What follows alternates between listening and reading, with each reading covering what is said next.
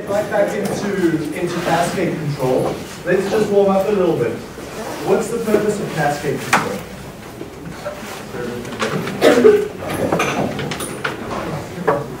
Disturbance rejection. Where is that disturbance entering?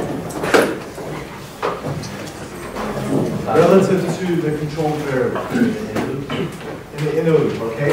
So this disturbance coming in, if left unchecked, it's going to propagate through the process and meet our primary variable that we're controlling, and then it's going to take a while to remove that disturbance. Okay? So it's the problem why we're dealing with cascade control is because these disturbances take a while to eliminate.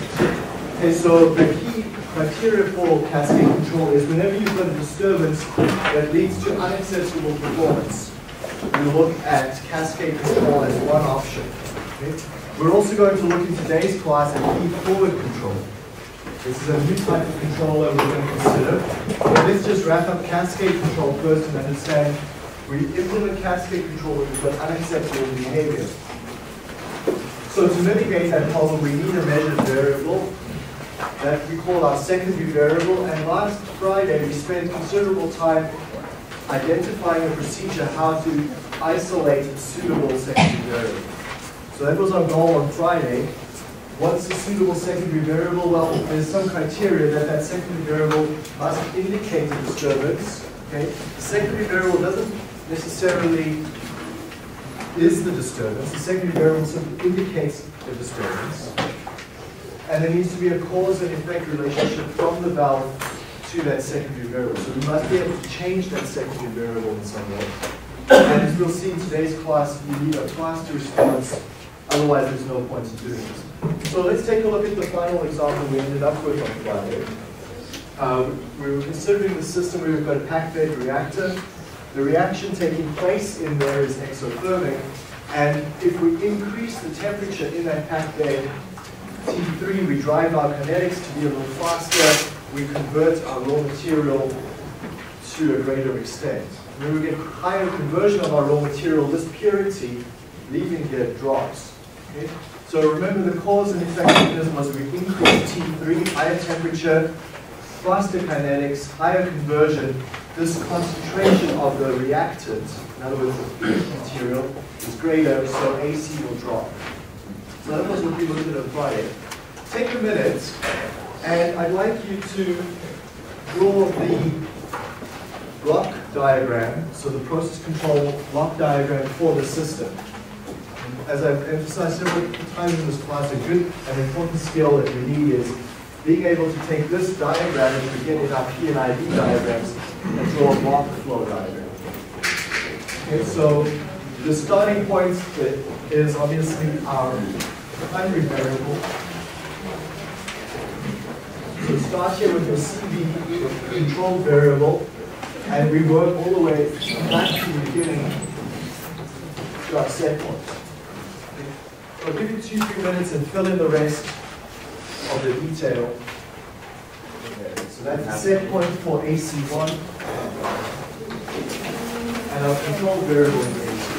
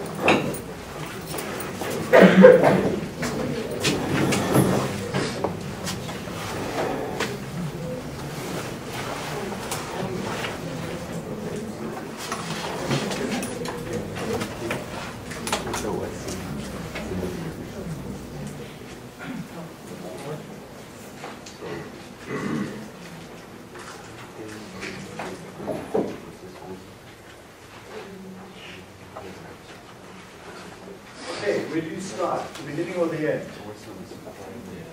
Or backwards, forwards? Doesn't matter really too much which way you prefer to do it, as long as you understand the flow overall that you end up with. Let's take this one from the beginning. We've got the set point coming in from the operator, setting AC1. So they want that purity changed to some new level, perhaps. So that's my primary loop. And I get that information from AC1 all the way over here. So let's feed that back to the beginning. We've got my usual feedback structure, plus minus, against which I'm going to compare. So that's my outer loop drawn over there. And my outer loop has a feedback controller, here GC1. What's the manipulated variable from that outer loop?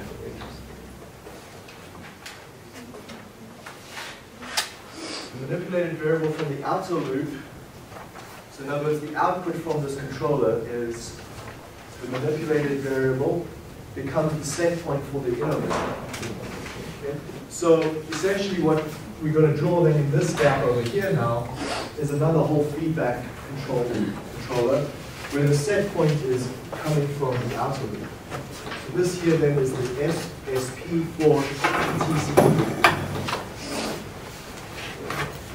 So if this is a feedback controller over here, we can draw our plus minus, and we're going to need some sort of feedback. In other words, we're going to need some sort of measurement of TC3 coming in over here. So let's draw that in for now. We're going to bring a TC3 in from somewhere. The inner loop is a controller, and what's the manipulated variable on the inner loop? Is the valve. Okay, so the inner loop has a controller called GC2 and is going to manipulate the percent open on the valve.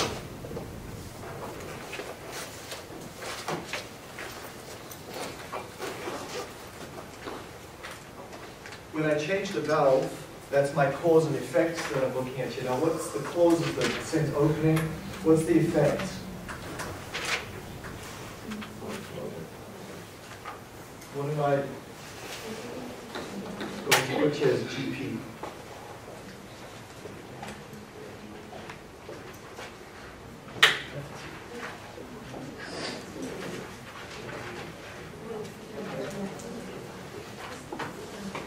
So this process transfer function is a description of what happens when I change the valve opening to, what's the signal coming out of the process here?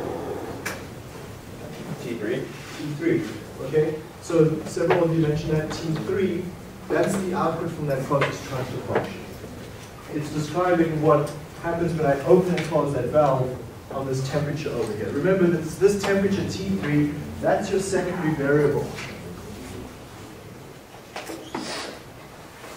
So in this position over here, we always find our secondary variable.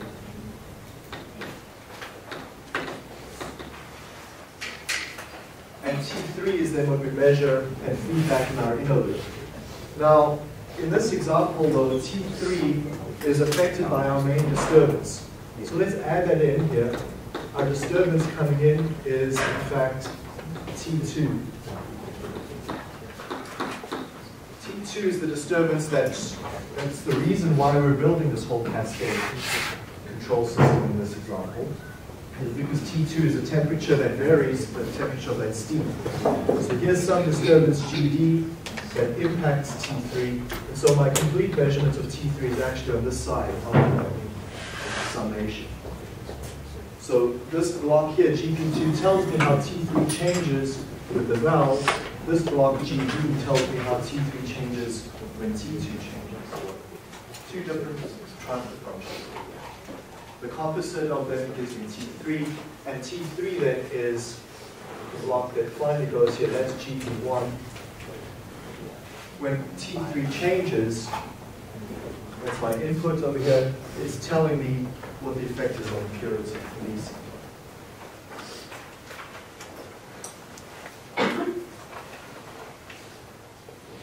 Let's take a minute and think a little bit more about this problem. What is the sign of the gain in this block GP1?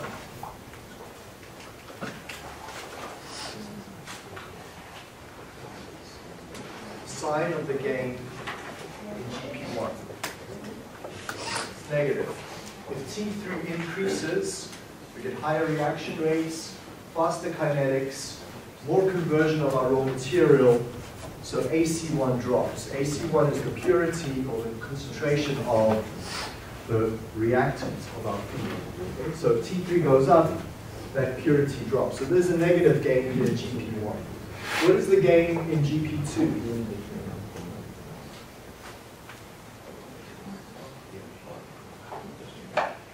Open the valve.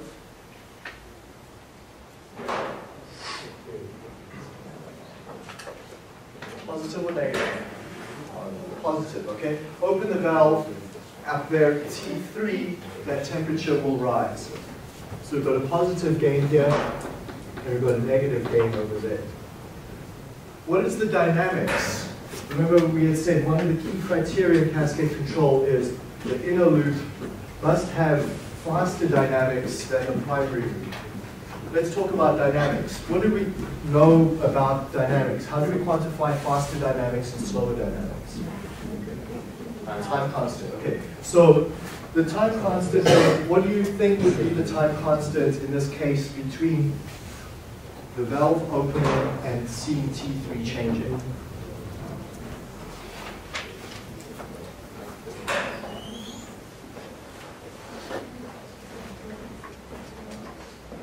Those are those dynamics over here, and we're comparing this dynamics relative to this dynamics. This block GP1's dynamics, that's telling me what is the dynamics when T3 changes, and then I see a response out of AC1. Do we satisfy that criteria of faster dynamics in the inner loop relative to the outer loop in this example? So, no one over there on that side of the class, all still sleeping. It's Monday. Beginning of the week, it's going to be a long week. The dynamics, T3 to AC1, faster or slower than the dynamics in the inner loop? I need an answer. That's it.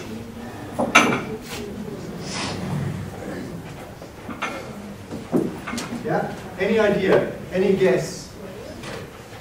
What's your intuition on the dynamics? If I open that valve, how long is it going to be before I see a change in T3? Okay. We make a change, it just moves through the heat exchanger, and quite quickly we can see a change in T3. The change in T3, though, out to AC1, that can take a long time. The material has to move through that packed bed reactor. This analyzer, AC1, may have some time delay in it as well. Okay, so let's take a look then at that, and look now next how to tune this controller. I left you with this question on Friday. How would you go about tuning this control system? We've got two things we need to do here as control engineers. We need to figure out the controller tuning for GC1 and GC2.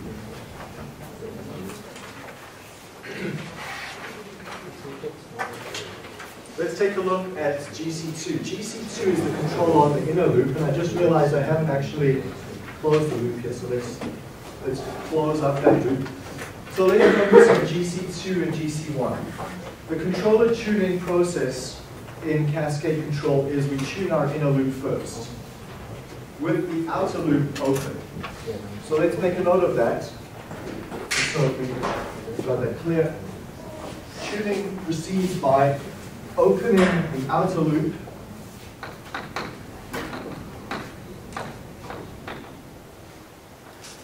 so open the outer loop,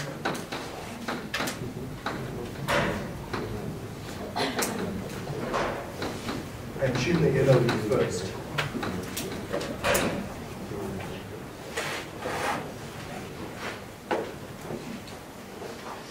let's think back about our controller tuning process. If we say we're going to tune the inner loop, how are we going to do that specifically? What exact procedure are you going to follow as the control engineer to tune the inner loop?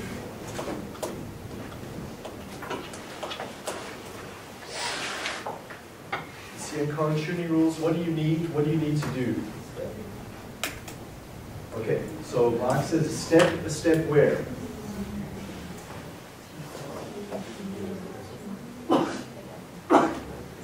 Tuning the inner loop. So if I say tuning the inner loop, simply visually delete the outer loop. And what do you have left behind?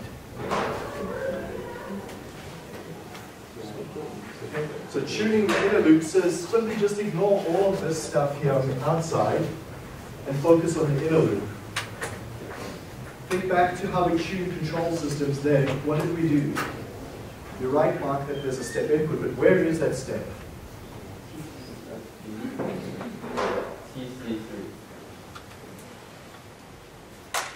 Here, put a step input there. How do we tune control systems?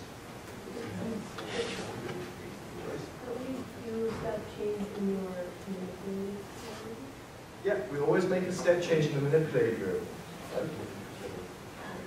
So where do we put a step input? Okay, so let's put a step input over here, and what do I observe? What do I measure? Think back to the example in the midterm. The operator made a change to the valve. What did we measure? The control variable, which is T3, okay? So we're going to make a step here at percent opening, and we're going to observe what happens to T3. So T3 is going to do something like that. And once we do that, make that step, we're going to get the process gain, the process time constant, and the process time delay for GP2. Okay, so essentially what we need is, we would like a first order plus time delay model for GP2. That's going to be our first step. Open the outer loop and tune the inner loop using the model for GP2 equal to KP2 to the minus theta2 over tau 2s plus 1.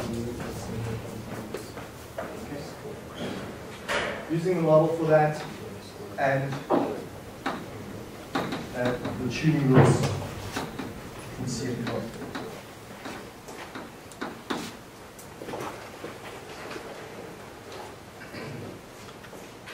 Okay, let's demonstrate that here with a Simulink example.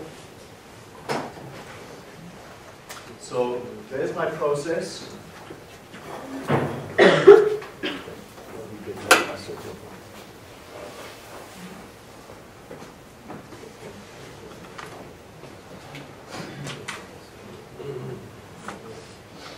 Okay, so we're going to, we said we open our inner loop, open our outer loop. What I mean by open the outer loop is we take this feedback controller in the outer loop and simply remove it. We open up that loop so that that feedback controller that goes there, this GC1, we simply break it away. And we're going to do is make a step input right there at the process valve and measure T3. So let's go measure T3 by putting a step input over there. So let's run that, create a step input, and we get our first order response at T2. So that's just going to be a KP, a tau, time constant, and a time delay. In fact, we're going to get 0.6 for my gain, 20 for the time constant, and whatever the value is for the delay. We can go to our CM cone tuning rules, and in this example, you can try it using those values at home. The time delay, if you want to try it out yourself, was 8 units. So KP for this process over here is equal to 0.6 e to the minus 8s over 20s plus 1. And the KC that you get and the TI that you get from CM cone tuning rules are 2.0 and 22.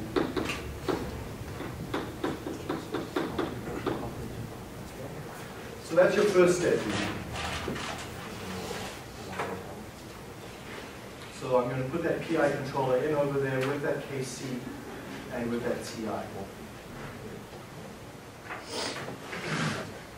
The next step that you do is you then close the inner loop. As I've just done there for you, I've closed my inner loop. Now I have a complete inner loop here, and we tune our outer loop.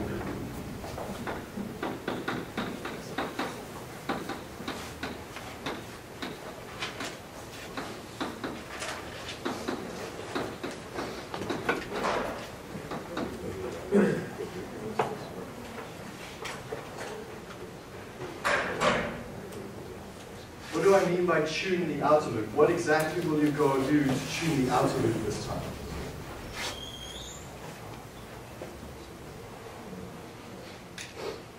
So Mark's going to say make a step. Where do we make our step? T3.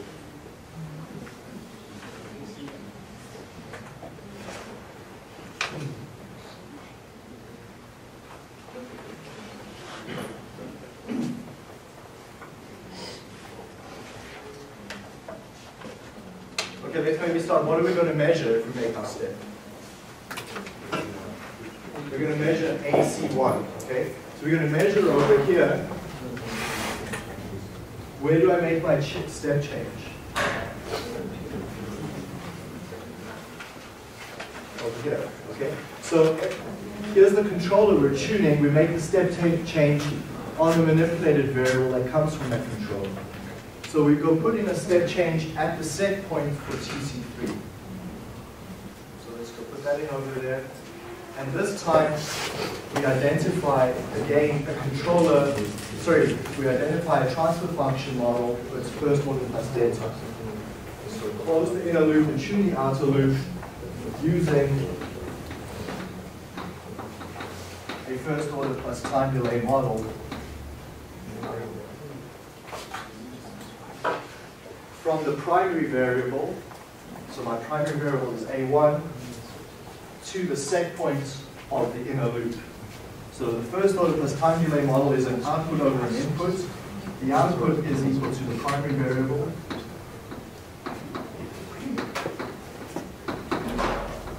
And the input is equal to the set point of the inner loop.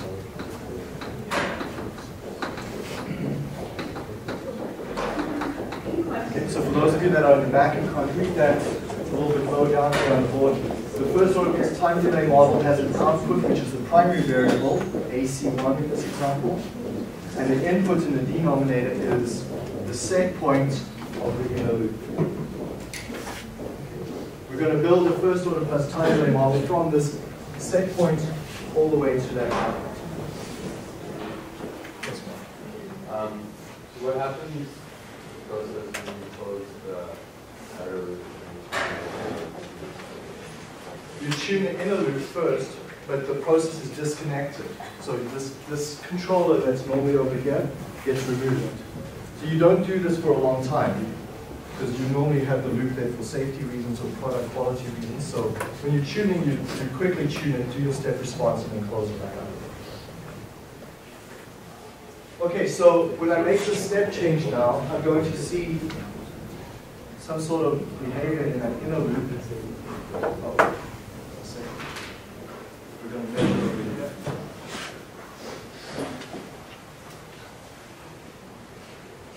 So now my step input is over there, my output is over there. And I'm estimating a first order plus time delay model over that entire region. Okay, if you do that estimate, you can try it yourself. I'll post the Simulink file for you to try it as well. But you get that GP for the outer loop. That's a process transfer function that simulates this entire outer loop is equal to minus 0.2 e to the minus 35s. So we have 35 units of time delay, approximately, divided by 51s plus 1.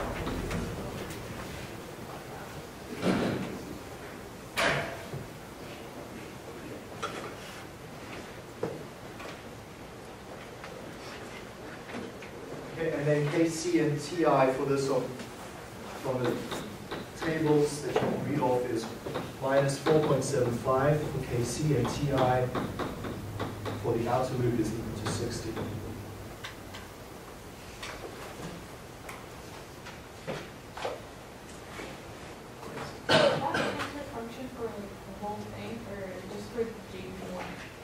Okay, let's make this diagram a little cluttered.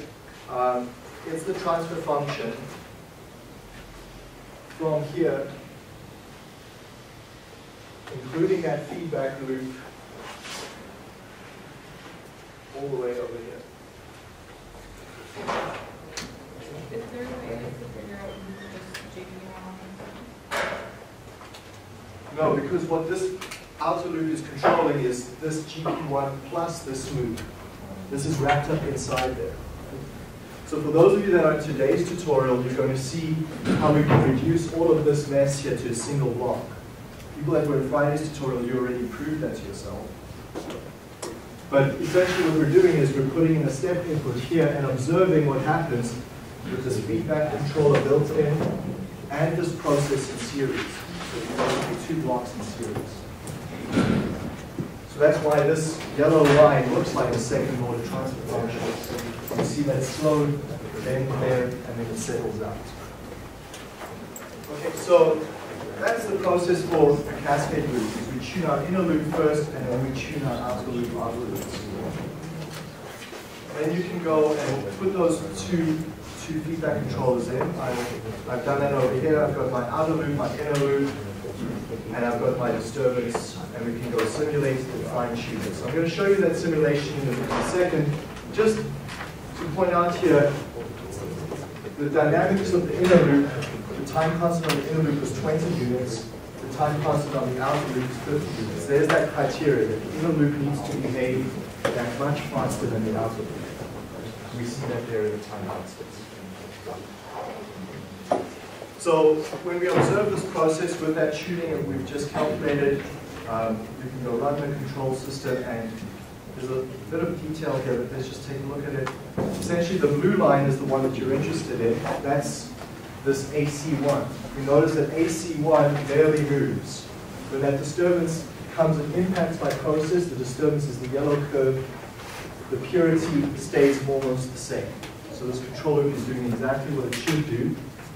So T3 is my disturbance. It comes in. Purity barely moves.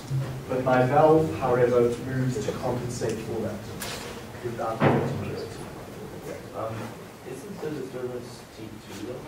The disturbance is T2, but it changes T3. So what I've shown there, that's a good point. Thanks for picking up. What I've shown you here is that line over there. So it comes through the disturbance, and I'm showing you what the effect is overall. So it's how the additional impact on T3. Yeah, sure. Okay, so I'll post these simulating diagrams. My expectation is that you go mess around with them, try different controller tunings, try repeating that tuning process I just showed you on your own time. Okay, this is not something I can put in an assignment for you because there's no way to show your work. It's so many cumulative steps that I'm simply just giving you the tools and expecting you to do it in your own time to get some practice. Okay, any questions on cascade control before we move on? I think we've covered this fairly well, and I'm glad we have, because it's one of the most frequently seen control systems apart from just regular PID control.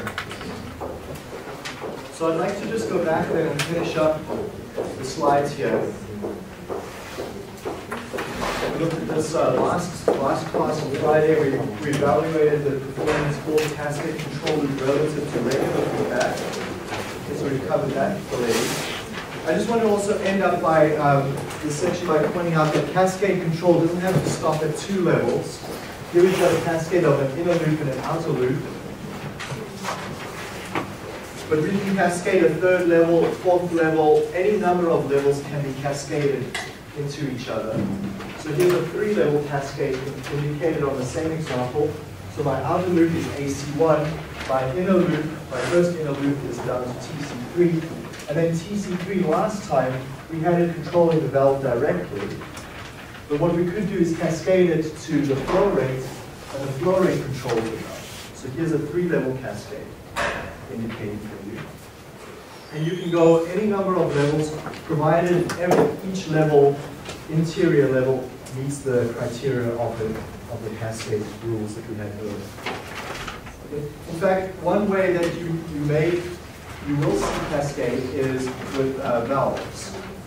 So almost all valves in practice are implemented in some sort of cascade. When you tell this control system to manipulate the valve, that valve itself is a mini cascade, probably even without you realizing it. What we call this is a valve positioner, and here's what it looks like in practice. There's an actual valve positioner over here. Here's a diagram. And essentially what the valve positioner does is when the signal comes to the valve and says you need to open, say, to 47%, there's no way that the valve actually gets exactly to 47%. What the valve positioner does is it looks at a scale from 0 to 100 and sees where the valve is, and with a very small and very fast feedback loop over here, it adjusts the air pressure to make sure that it actually reaches that 47%. So when that signal comes into the valve, in fact, the signal is giving a new set point for the valve, and then the air pressure is the manipulated variable on that inner cascade loop to get the valve to the correct position. So you'll almost certainly always see cascade in that manner on control valves. Okay, so that's pretty much all there is for cascade control. I'm going to leave it at that point and we'll move on to the second handout that you had in front of you this morning. That looks at feedforward.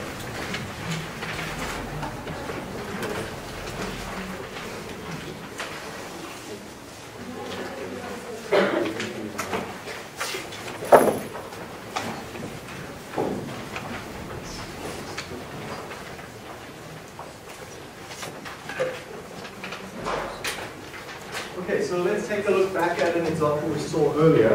We'll come back to this one and consider feed forward on this situation. So let's recall this example again. This example was a tank where we had a coil in it, a heating coil.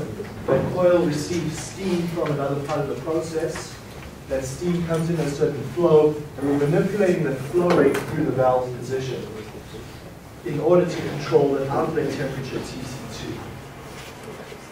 Now, there's a number of disturbances that come into this process. The one we considered last time with cascade control was the disturbance in the pressure of the heat stream.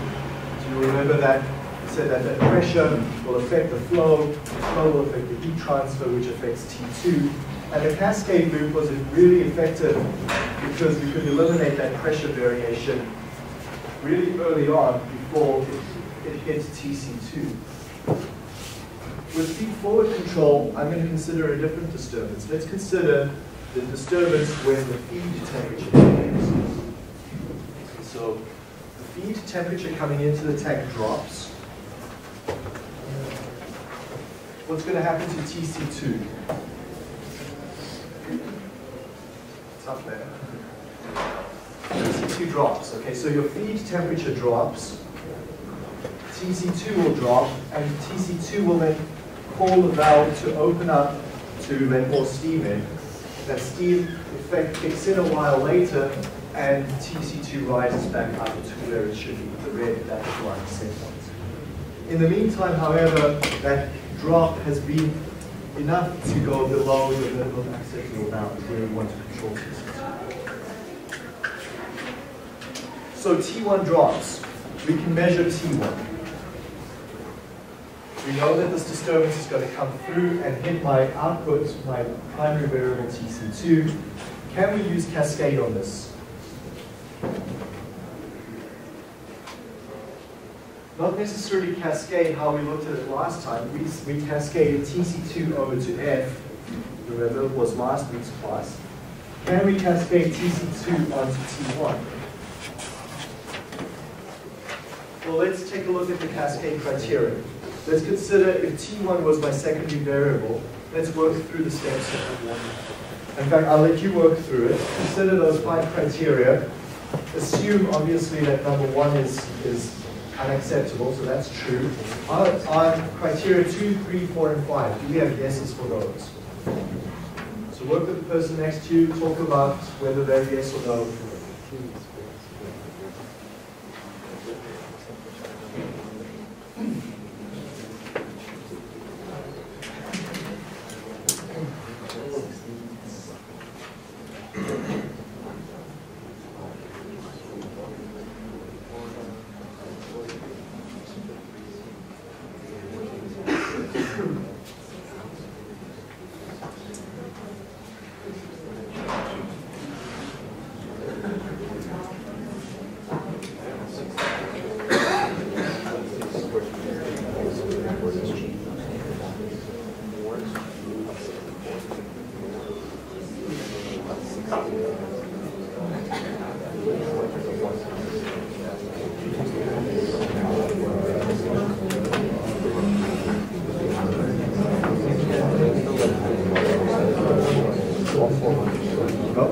What about criteria 2?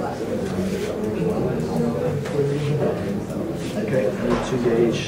The point being here, if you're seeing 1.1.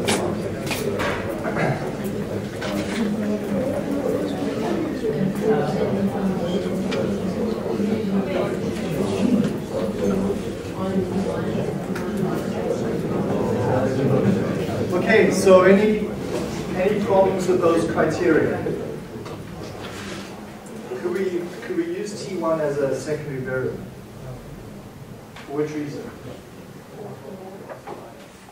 Number 4 or number 5? Okay. So if we vary the valve position, does it have a cause and effect relationship to T1? There's the problem right there. If we open valve over here for the steam, that has no effect on T1. So there's no relationship between that valve position and T1. So that cause and effect relationship doesn't exist.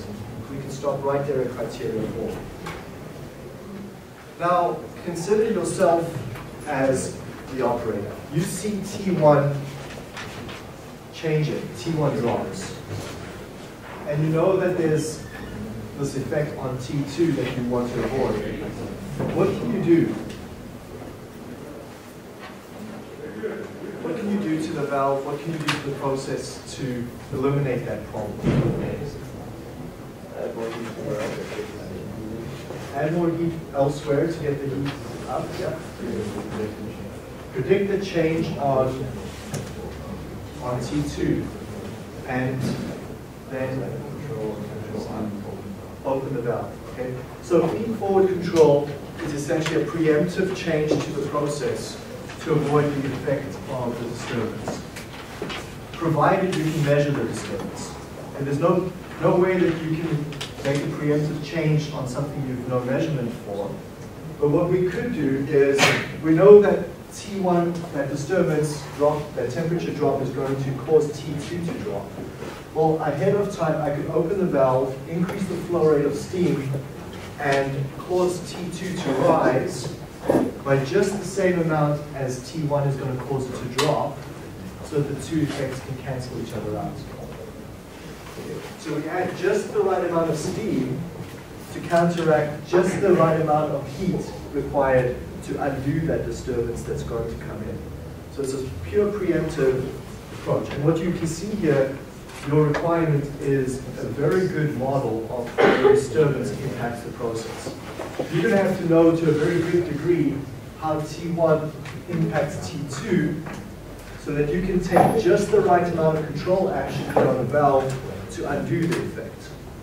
Let's see how that might look visually. So here's the diagram. Here's T1 in green. Please update your diagram. I think it says T0 over there. This is T1 in fact. So T1 is that disturbance. And we call it DM because M is for measured. It's a measured disturbance. The criteria for feed-forward control is your disturbance must be measurable. There's no way we can do feed forward on a disturbance we don't measure. So we measure that disturbance T1, and it's a step down. Let's presume it's a step down here in green.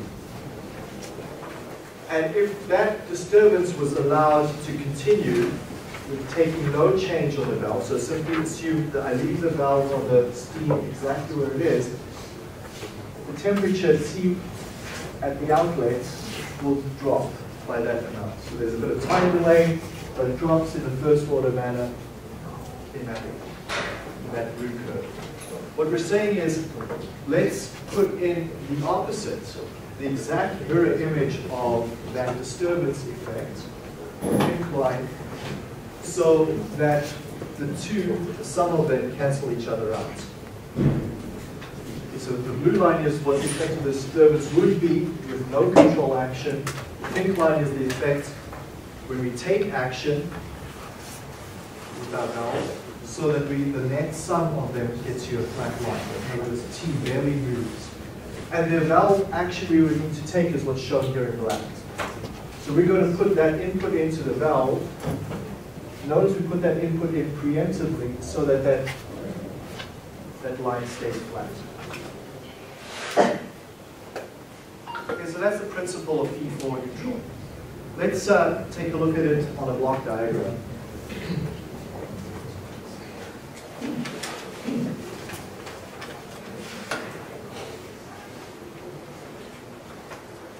On a block diagram, here's the variable that I'm interested in controlling.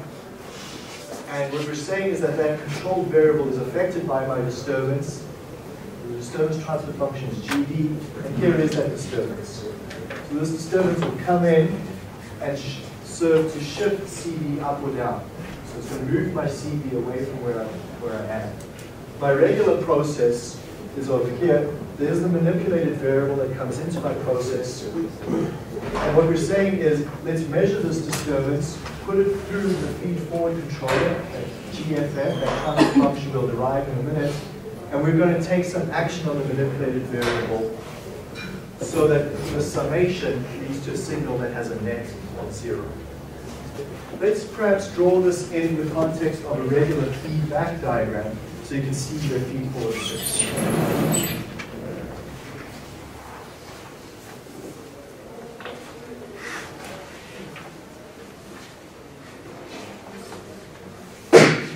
So I'll start with the regular feedback controller. Here's CB that we measure. And we'll feed this back to my set point.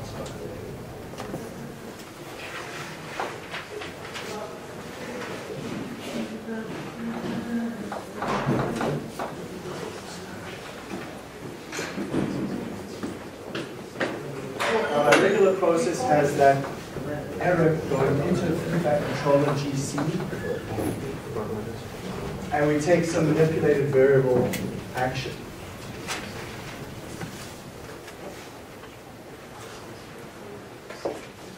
Now over here's my disturbance,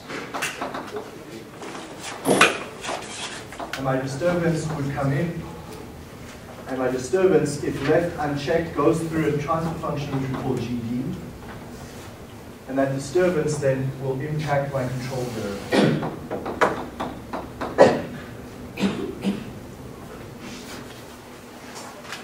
Now my control variable is normally affected by the process transfer function which we call GP.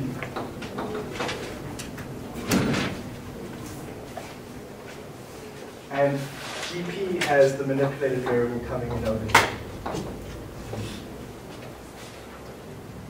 What the feed-forward controller does is, these lines don't meet up quite exactly where I want them to, but a feed-forward controller says, let's take this disturbance, let's measure it, and put it through a block which we call GFF.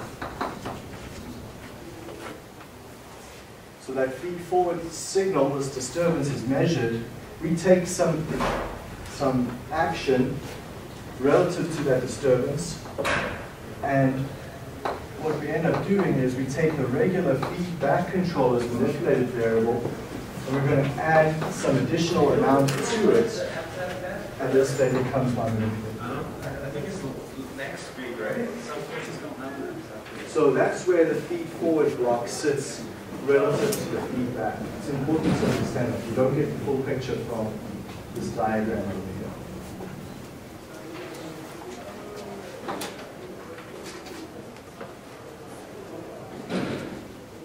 The key thing I want to emphasize is that we're taking our disturbance and we actually measure it. So that implies we put a sensor on whatever that disturbance variable is. If it's a temperature, we have to put in an extra thermocouple to measure that disturbance. If it's a pressure disturbance or a flow disturbance, we put those types of sensors on that stream to measure that disturbance. That disturbance then goes into this new block, which we're going to call GFF, and we're going to derive that on Wednesday, what GFF looks like. And I'll show it to you now quickly before the class ends. GFF then is a transfer function that's going to give us an output, and we're going to add that output to whatever our regular feedback control's MV was. So here's my regular feedback controller's manipulated variable. This drawing shows that we simply add some more feedback, add some more change, sorry, not more feedback, we add some more manipulated variable input so that we counteract that disturbance.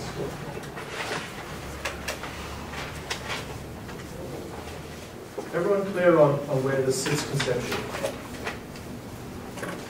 Okay, good. So let's take a look then. If we're going to try and derive this, What is GD for this?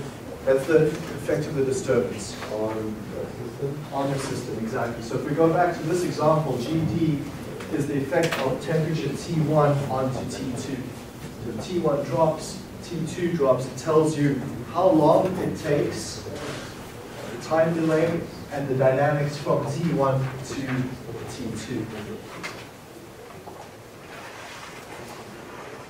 Okay, so what I'll do is I'll simply leave this up here. We'll work through this mathematics on Wednesday's class. But essentially, GFF is the ratio of your disturbance transfer function and your process transfer function, the negative sign. We're going to see how we interpret that and what that means